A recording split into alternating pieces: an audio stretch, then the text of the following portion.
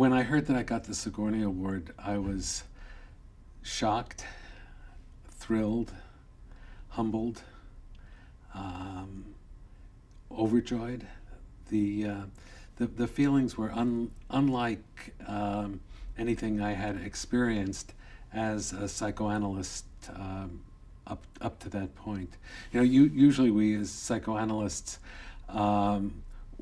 work very much in private, and what we do is not widely recognized even within the profession, because so much of it is what happens between us and our patients in our office in a way that is protected from any kind of exposure to the public. That's essential to the work we do.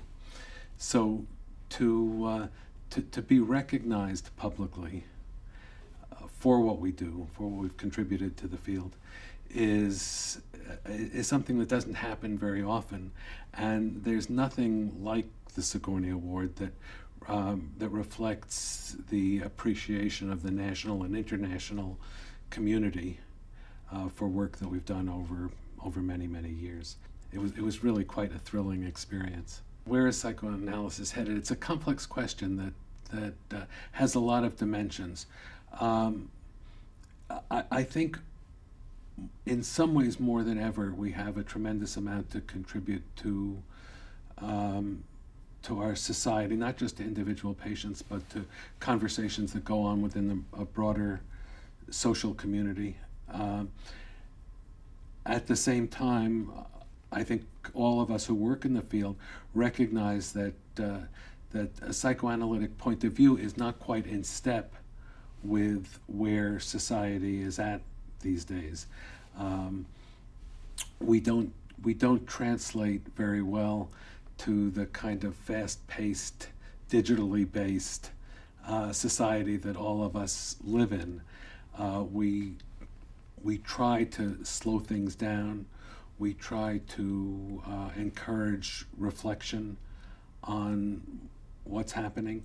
We try to, I think much of what we do is to write kind of cautionary tales that encourage people to step back from whatever is happening in their lives and in the society generally, and to look at it, to scrutinize it carefully, and wonder about ourselves. And that kind of pace is out of sync with a great deal of what society is intrigued with at this point in our history. Well, I think there are some controversies that psychoanalysts as a discipline, as a profession, are concerned about, that are internal to our own discipline, that have a great deal of interest in their own right.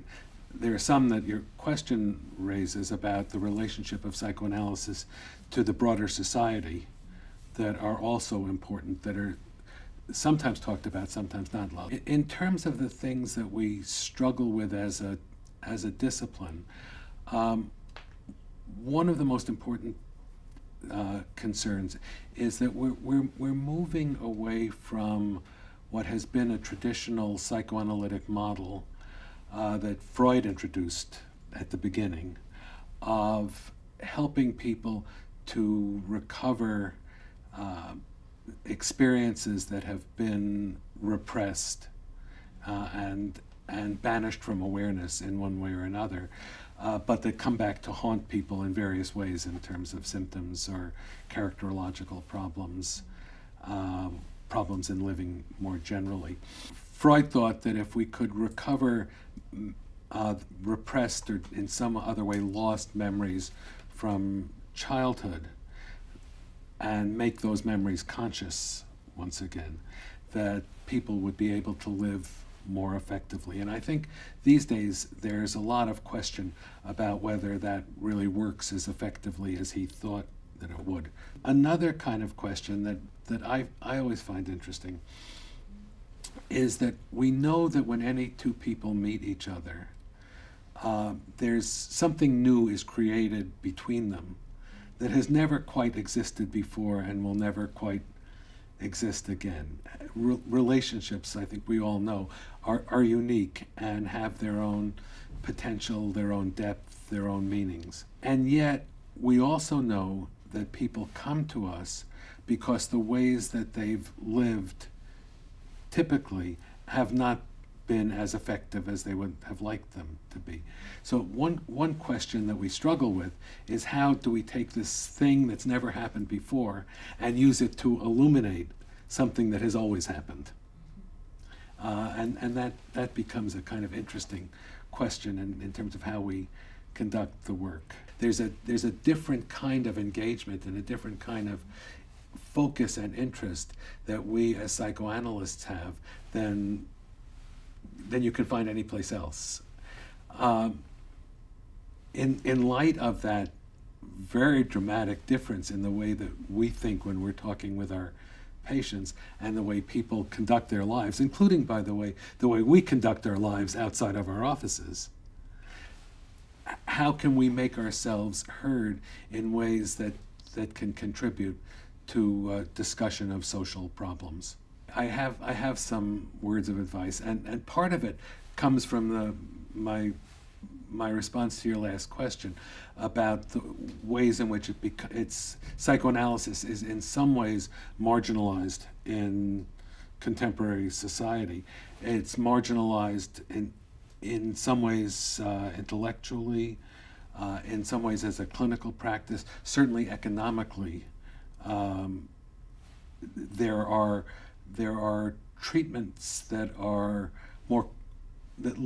appear on the surface, at least, to be more cost effective and certainly are quicker than psychoanalysis. So people who are coming into the field these days are confronted with a lot of realities that are challenging to them in terms of establishing practices, doing the kind of work that they, as psychoanalysts, would like to do, and simply making a living. My advice in the face of that is to try to sustain the passion, the curiosity, the intrigue with what they're doing that led them to come into the field in the first place. But I think that there is an extraordinary benefit that comes with being a psychoanalyst, and that is the opportunity to sort of live an examined life on a daily basis, an hourly basis, because every patient you're with in some ways challenges your not only your sense of how to help them, but your sense of who you are as a person. And the kind of forced engagement with yourself that is implicit in the work, to me, it keeps you young, and it keeps you alive, and it keeps you growing as a person as well as a professional. From the beginning of my training, and this is somewhat due to the specifics of my training, somewhat due to the way I think as a person. What I've been impressed by is the variety of points of view that people who do this work can arrive at. People can be psychoanalysts, work as psychoanalysts, be effective psychoanalysts, and yet see the world, see people in very, very different ways. So that I've been impressed from the beginning of my training, really, which goes back many years now, by how many different ways there are to be a psychoanalyst and to think about the process that you're immersed in when you're doing the work. Unlike many psychoanalysts, this is especially true historically, I've never been able to believe that there's one point of view that is better or truer than other points of view. I don't think that there's one particular psychoanalytic approach that works more effectively for people, or that captures the truth of human experience more fully than others. But I believe that one thing that makes psychoanalysis strong as a discipline is the diversity of the points of view that people can arrive at from doing the work.